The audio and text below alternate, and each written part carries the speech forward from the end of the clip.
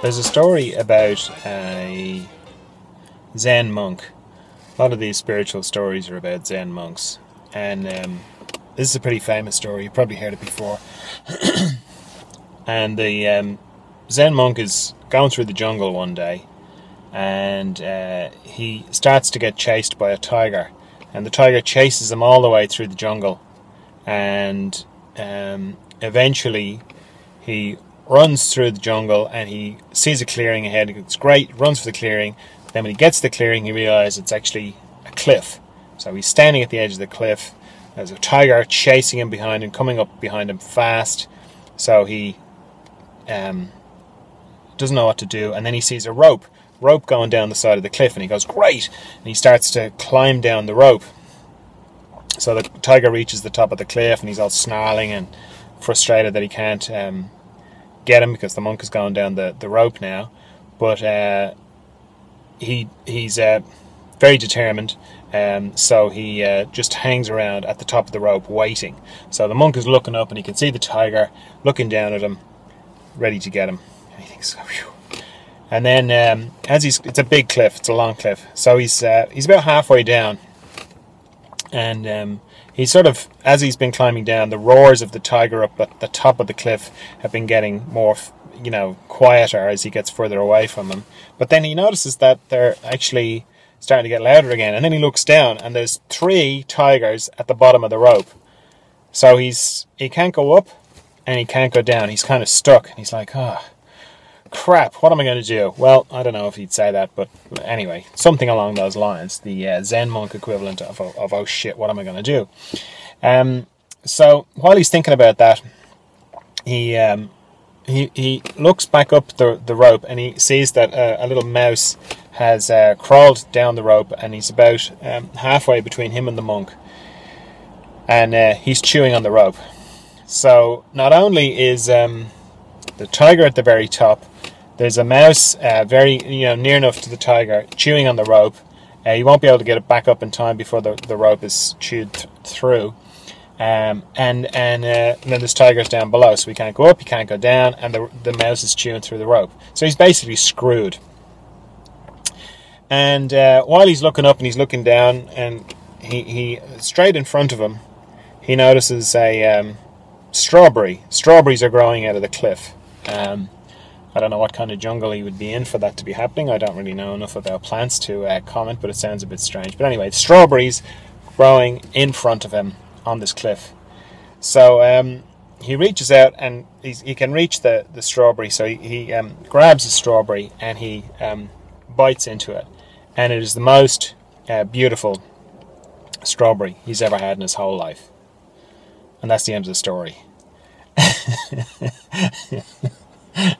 And the point of the story is about living in the moment, about living in the now, and that even though he's got a tiger above and tigers below, and the mouse is eating through the rope, he's present enough to appreciate that this is the most beautiful strawberry he's ever tasted in his whole life.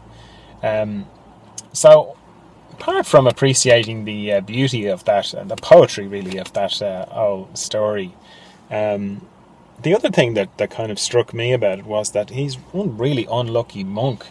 I mean, Jesus, to have all those, that's a real perfect storm of bad shit to happen to you all at the same time. Tigers above, tigers below. You could kind of go, okay, well maybe there's just tigers in the jungle, but then you have this mouse that's eating through the very rope that you need to stay. That's one unlucky monk. That was my take on it. Anyway, I think that's the thing about those kind of stories and about spiritual stuff and reading about monks. I mean, there's another story about it's about this monk who was I used to tell this for craniosacral therapists when I was training craniosacral therapists. This story would come up, and it's about it's like 4 guys trying to shift this boulder, huge boulder. It's in the road. I don't know how it got into the road. It must have rolled down the hill. Let's say that it rolled down the hill, and that's how the boulder is in the middle of the road. Anyway, the 4 guys are all struggling around this boulder trying to move it, and they're exhausted. They're all flat on their back, wrecked from 4 hours of trying to shift this boulder. They've put things under it to pry it up, hasn't worked. So they're just exhausted. Anyway, along comes the Zen monk. It's probably a different one. It would have to be a different one. In fact, this was I think this guy was a Japanese guy. I think he was a master, blah, blah, blah, blah, blah. So, you know, I'm sure if you know this story, you can fill in the details and you can let me know who it is I'm actually talking about. But anyway, master, blah, blah, Zen guy comes down the road, and he walks around the rock and asks the guys, do you need a hand? And they're like, sure, yeah, okay, whatever, if you want to. And so he as I say, walks around, looks at the rock, and then he sort of puts his hands on both sides of the rock and just moves it out of the way. And the 4 guys are speechless. They can't believe. They're like, is this guy super, because he has superhuman powers, or how did he do that? Yeah. And they say, well, how did you do that, Master Zen, whatever his name is? And he said, well, I looked around the rock and I wanted to, I figured out, or not I figured out, but I could see, that's it, I could see which way the rock wanted to go. And that's a very useful story for craniosacral therapists, because craniosacral therapists are, they palpate the person's body, and they're trying to get a sense of what the person is trying to release, and then they're trying to get a sense of what direction it's going. And if you can figure that out, amazing things can happen when the rock goes in the right way. And that's great and everything, and those kind of stories are useful to a point. But where they become unuseful is when you kind of, if you're learning craniosacral therapy and you feel like one of the 4 guys struggling around this thing that you can't move, then the story, if you use the story to kind of go, well, what the fuck is wrong with me that I can't get this bloody thing to move, or can't even hear, then get a sense of, where it's going. Or if you, you've got the bank manager is the tiger above you, ringing you, and below you you've got other creditors, the credit card company, the store card company, and then your landlord rings you and tells you you're going to be evicted, and he's the little mouse cutting through the rope. Going back to the other story, and you've got all this going on, and you see something beautiful, you see a flower maybe, or a lovely sunset, and you just can't appreciate it. If you know about this story, then you'll be like, well, what's wrong with me? I can't, I'm not like that monk. I can't appreciate the most beautiful strawberry I've ever tasted in my life. I can't live in the now. I can't be present because I've got all this other stuff going on. So those stories are, it's like a celebrity, and it's like gurus and masters and all this kind of thing. And this thing that we do of using other people's experience to separate ourselves from our own experience. So, I can't be like that Zen monk. I can't be, I should be a different way. There should be some other way I should be. Because there's that other person and they're that way. He was able to appreciate that strawberry, or he was able to move that rock. And why can't I? Why can't I be like that? What the fuck is wrong with me? And then it's like, it's pointless. It's not pointless. It's like, well, there was no point. There's no point in telling that story to anybody. But the desire, our desire to do this is very strong. I saw it like when I used to teach craniosacral therapy in classes. Yeah, because the way I was taught craniosacral therapy was in a classroom. Like a lot of things, you have a teacher, they'd stand up in front of the class, and craniosacral therapy has the potential to look like, some sort of special powers when you've got a lot of experience, because you can palpate things in a person's body, and it seems like, my God, how did you do that? Now I know how you do that is through a lot of practice and a lot of skill, and it's a learned thing. It's not it's not an innate thing. So I would say all this, and I would say, I can palpate all this sort of stuff in this particular person's body, but that's just because I've practiced for a long time. There's nothing special about me. I don't have any special powers, and if you practice, you will be able to do this as well. Wouldn't matter that I'd said that, people would still project this thing of like, no, it's all right for you. You're kind of special. You can feel things in a person's body that only, you know, I can't do that, you know. And it was pretty shocking to sort of see the way people use that that thing of, no, that person has got their act together, and I haven't. You would think that in the whole spiritual world, where you're talking about things like ego and non-attachment and seeing through the illusion, you think that kind of thing wouldn't go on. And the idea like of spiritual jealousy or spiritual superiority or spiritual, ego, I suppose you could call it, seems like contradictory, but it's not. It goes on. Or spiritual one-upmanship, you know, I'm holier than you, you know, that all that kind of stuff, that all goes on as well. But I think that's where the whole guru thing came from, and I think it was probably necessary as a point of as part of evolution of consciousness or growth, possibly. But it certainly isn't anymore. There's no need for gurus anymore, as far as I can see, because it's just getting in the way. The idea of people, it's very similar to celebrity. Like the way celebrity has gone. Like we used to have royalty back in history, if history is real, which I don't know if it's real, but let's just say it is for the story of it. We had royalty. Now we have film stars and rock stars and rap artists and, you know, people who don't do anything but they're celebrities. They don't have any skill or contribution or whatever. They do their skill is being able to become a celebrity, because it's not easy to become a celebrity. You have to work at it. You have to show up. You have to hire a PR person. You have to know where to show up and who to be seen with and all that kind of thing. So, you know, it's not completely skill-less, but just, you know, compared to people who are singers or dancers or filmmakers or actors or, you know, something that does require skill. And then in the spiritual world, you've got people who are gurus. Like I'm really wise. You should all come and listen to me, read my book, listen to my tapes, subscribe to my TV channel, whatever it is.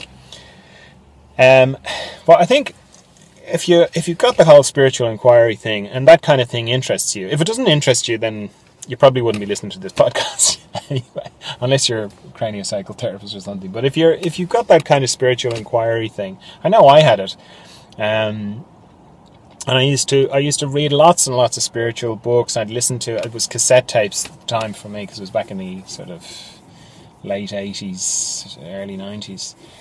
Listen to cassette tapes or CDs when the CDs were there, different, you know, people, or you could get videos. I didn't really watch that many videos. Or you'd go and see people. You'd go and sit with them, and this whole thing of satsang, you know, and going to sit with people and meditating together and all that kind of thing. These are all things you can do. But I've found it's really simple. It's a really simple rule. If you step in front of people, okay, even if it's only 2 people, if you step in front of them and like, I am now going to teach you, or I'm now going to share my, you know, wisdom with you, then you basically, when you step in front of them, you've put this barrier in front of, you've created a line and you've crossed it, and you're the audience and I am the speaker. Now, if you're a singer, or if you're a dancer, or if you're a performer, well, that's the kind of convention. We're the audience and you're the performer, and we're all, you know, going to look at you, and, you know, that's fine. But in terms of talking about consciousness or enlightenment or the truth or reality or a way of living or anything like that, I don't think it's thinking it through. And it's also that thing of, well, I have to make a living. So, you know, I'm really into this spiritual thing. So, you know, I've got to make a living. So maybe I should sell some DVDs. Maybe I should sell some books, or, you know, maybe I should hold some meetings and people can come along and share in my, you know, spiritual perspective. And then suddenly you've got a following and it all goes. But it takes, and great, you make a living from it, or even if it's just it allows you to continue to do it, it's still actually, what's the point? Why do you want to talk to people? Why do you want to share your wisdom or your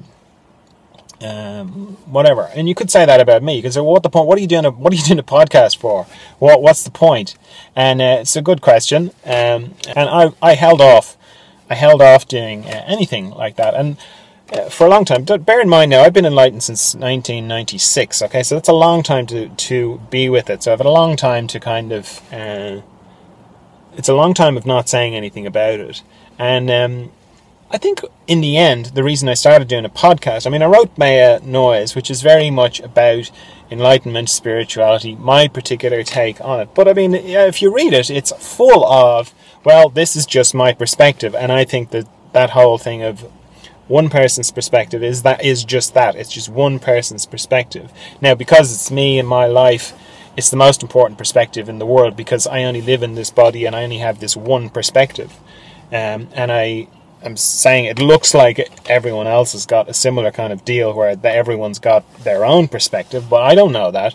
All I know is about me and my reality, the reality that I become conscious into every morning and that I become unconscious of and that disappears every night when I go to sleep. So from years of being enlightened and looking at my reality, I kind of went, well, everybody is saying something. I think I would like to join the conversation and say what I have to say. Okay, but there's a big difference between that and going, right, I think I'm going to fill a hall full of people. I'm going to sit up the front of them and I'm going to go tell them how it is. This is how it is. This is the truth. This is how to live your life. Here's how to solve every problem you can come up with. You give me, I will tell you, you know.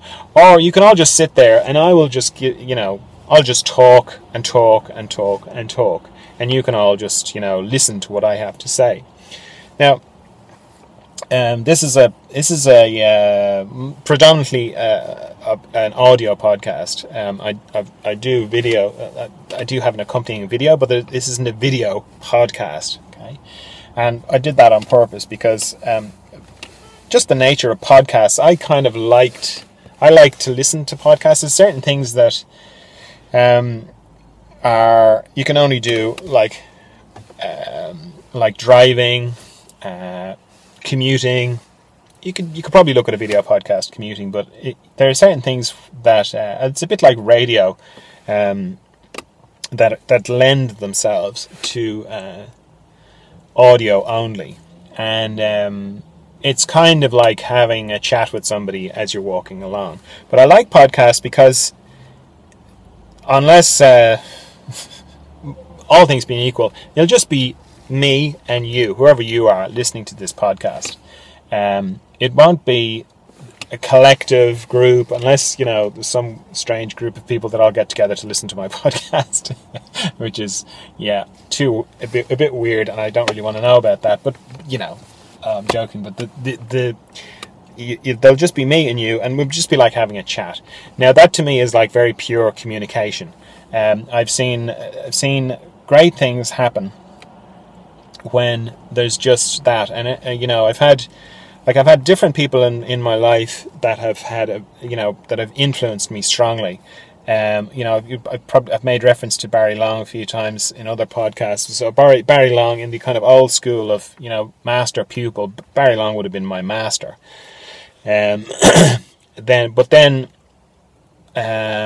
talk about it in Maya Noise that I didn't become enlightened in front of Barry Long. I became enlightened in front of a woman called Ingram, who wasn't my master. And I'm making inverted commas here with my fingers.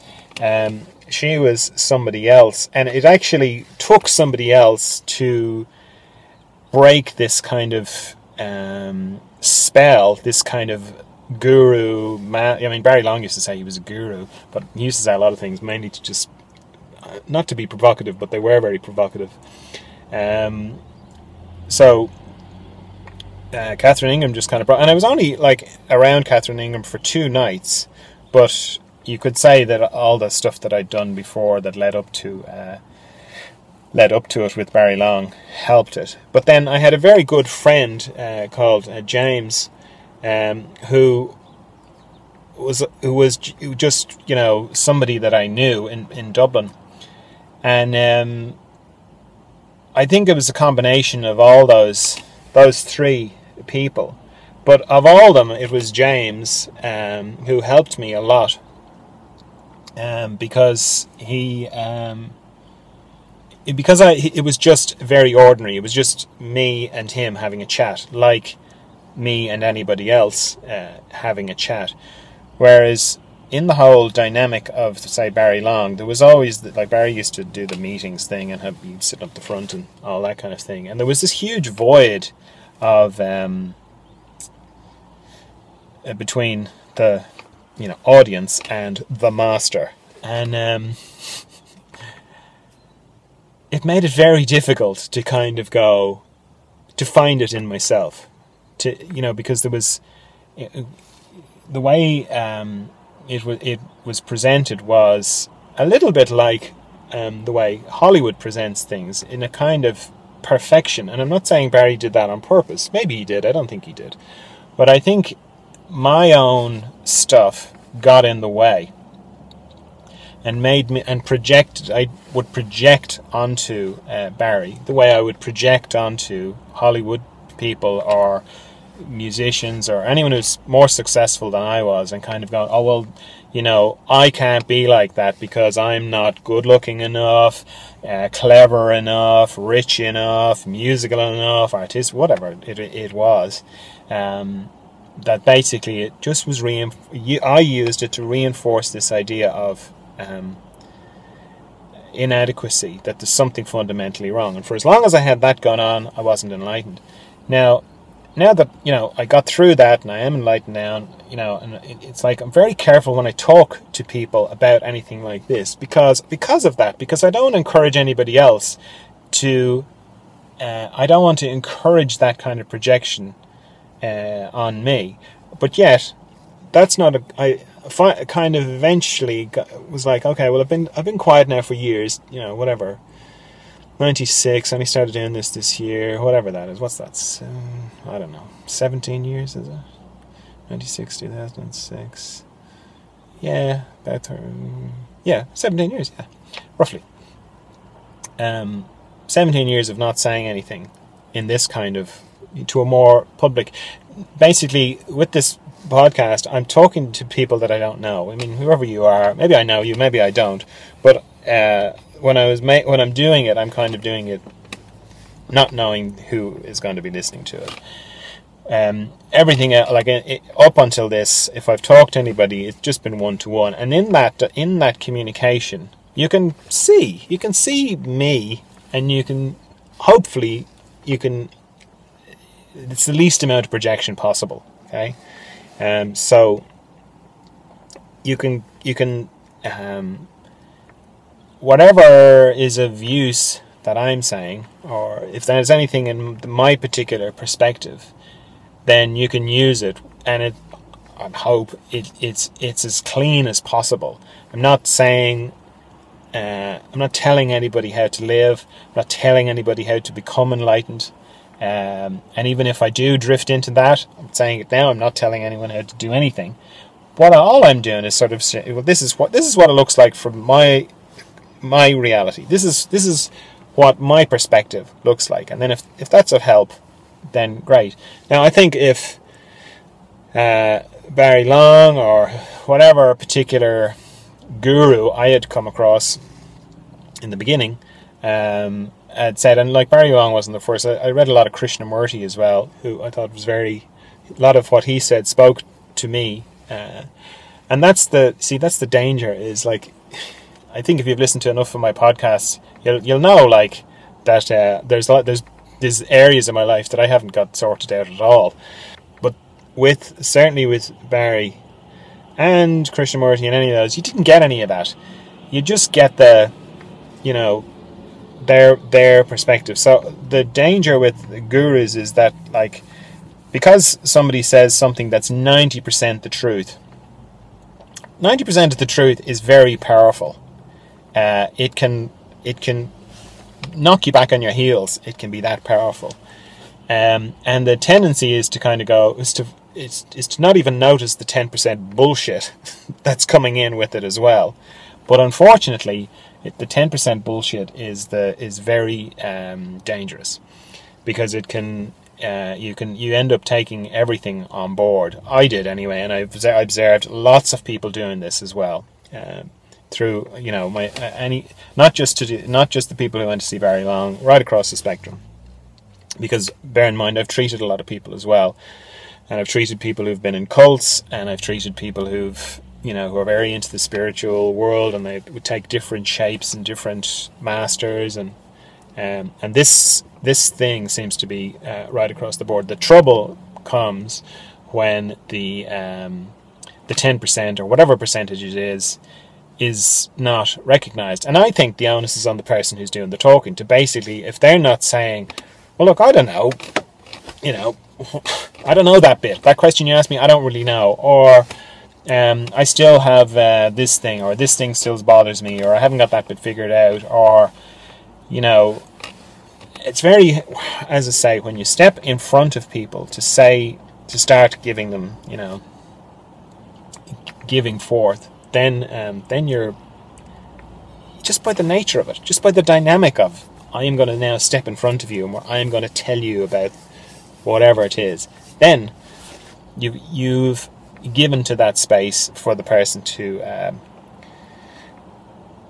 project onto you, and you're helping them not become free, as far as I can see. Like Nelson Mandella died yesterday, and everyone was, this thing about making a difference and how important it is to make a difference. I don't think making a difference makes a difference. I don't think making a difference for the sake of making a difference makes that much difference. I think being happy makes a bigger difference. I think being kind makes a big difference. I think, like I've seen people on crusades about changing the world, and they're being horrible to everybody around them, but it's like, oh, but I'm making a difference, it's important. Well, I don't think anything's that important, Like, it is a bit like coming back to that monk, not so much the strawberry thing, but like, unless those moments of this, the strawberry, unless they're happening, like, what's the point? Like, what's the point of being a complete shit to everybody in the process of changing the world and making a difference? What's the point of being miserable and having a very uncomfortable life? And I don't mean uncomfortable as in that you should be all like, your whole life should be about being comfortable and having a nice couch and a big plasma TV. I don't mean that. I mean uncomfortable in yourself, like that there's no sweetness, there's no juice in your life. It's all dry and hard and flinty because you're making a difference. To me, it's like people saying, what about the environment? People talk about, I've been around a few people who are so conscious of the environment, and part of me is going, well, what about my fucking environment? You're ruining my environment with your bloody pious, self-righteous bullshit. Like, yeah, of course the environment's important, but Jesus, stop being a bloody such a saint about it, and ruining my, everything was sweet and pleasant until you started like sorting the bottles from the bloody plastic. Jesus, can you not do that without having to ram your opinion and your judgments down my throat? You know what I'm saying. That kind of I don't say that to people, by the way, but it occurs to me, it's like political correctness. Of course it's right, and you don't want to, but like, it's almost not politically correct to be so politically correct. People are like tripping over themselves, like they're so paranoid. Can I say this now? Can I say that thing? Yeah. Oh, okay. Are you allowed to say that? Yeah, okay. And the essence of it, instead of it being like, you don't say it because you don't say a particular thing because it's disrespectful and it hurts people. You're just saying it because you don't want to be, you don't want to be the last person standing at the end of the musical chairs, and falling on your arse because you're the one still saying the thing that's not politically correct to say anymore. And I'm doing my verticals again. your treasured sacred cows. Everyone's got their sacred cows. Like I like the Tao of Being by Ray Grigg is the guy's name.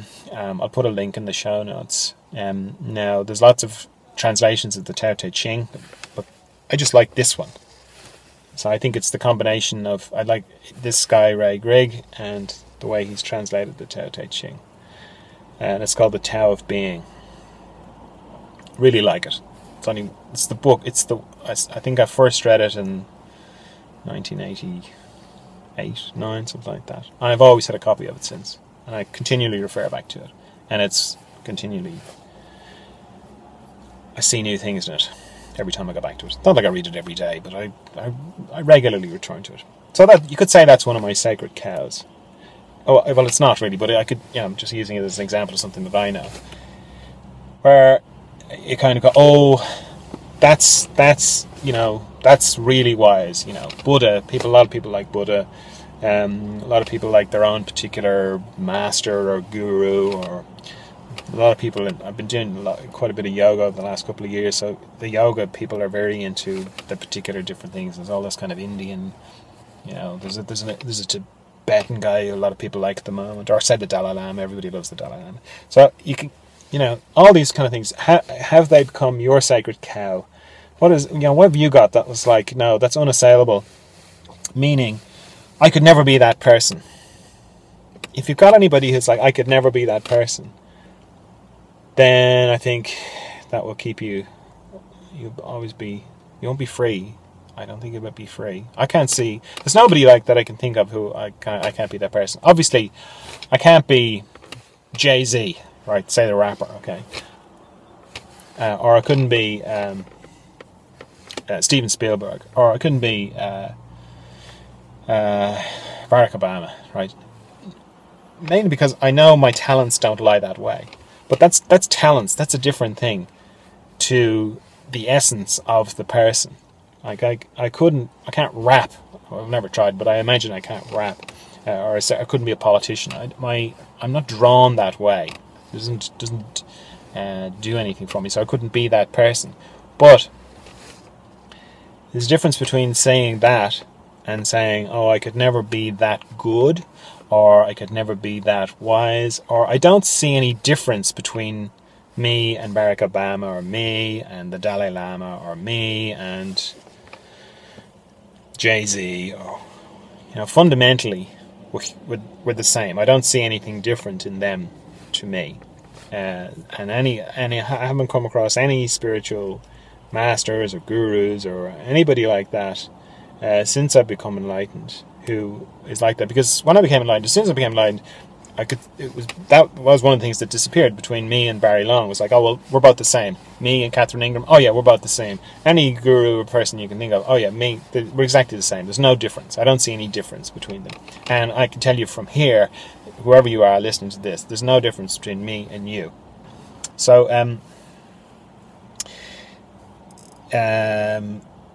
if you are enjoying these podcasts, can you leave a review on iTunes? I discovered that you can actually leave a review for each episode, and that really helps get up in the rankings, because not that it matters, being up in the rankings, but it's kind of enjoyable. I get a kick out of it, the fact that it's, when I look into iTunes and see how I'm doing, I can actually find me, without having to search for my name. That's kind of good. And then the other side of it is, if you think of what I'm saying is useful, well then, I think if more people heard it, then that would be good too, wouldn't it? I know when I come across things that I like I just got a haircut, and my barber was telling me that he's got a little Facebook page and he's got a little Twitter account. And as soon as I hear that, I kind of got onto my Twitter account and just got a great haircut at the Dublin barber.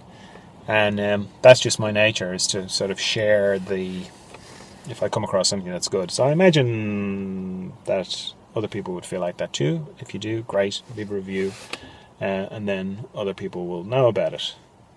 And certainly, from my little perspective, the less gurus we have, in fact, if we got rid of all the gurus, that would be great. Or if all the gurus got down off the stage and sat down with the audience, or all sat in a big circle, or just said, look, can you all form a queue and I'll just have a chat to you one-to-one. I know it's very inefficient, but then maybe there'd be more and people would be saying they're enlightened, and maybe that would make the world less harsh, because I'm not pleased with all this harshness that's going on. It doesn't reflect me at all. I don't get it. What all this war, famine, greed, all this corporation thing is about. It's not good. So yeah, if we can